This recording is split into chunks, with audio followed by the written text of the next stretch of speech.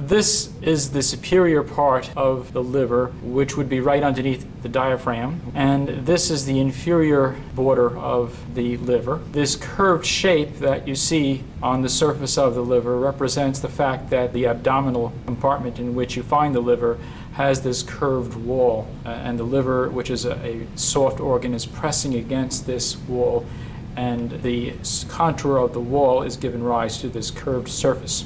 You can divide the liver into two lobes very easily, because right over here you have a ligament which is called a falciform ligament.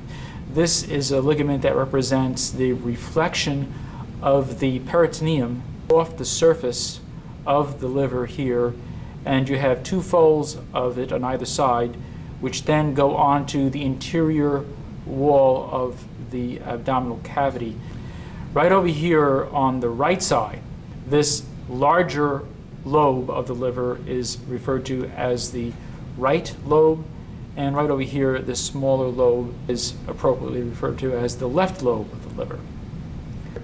This is the inferior vena cava, and this is the lumen of the inferior vena cava, and we can see a couple of hepatic veins on either side draining into the inferior vena cava. This part of the liver would be right up against the diaphragm and actually directly attached to the diaphragm. This line over here represents the peritoneum reflecting off the surface of the liver and then going and attaching onto the diaphragm. This ligament right over here, which is holding the liver against the diaphragm, is referred to as the cardiac ligament.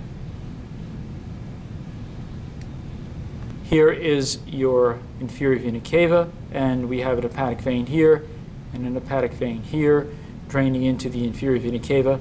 Right over here we have another part of the liver which is referred to as a lobe, and if we look more closely at it, because of its shape, this lobe is referred to as the caudate lobe. Caudate is a word that means it's shaped like a tail. Right over here, we have the gallbladder. The gallbladder is green because usually bile is represented as being green in color, which it usually is. Notice that in between the gallbladder and the round ligament over here, there is a part of the liver that is somewhat quadrangular in shape. This is referred to as the quadrate lobe. So from this perspective, we can see the right lobe of the liver over here, the quadrate lobe, and the left lobe.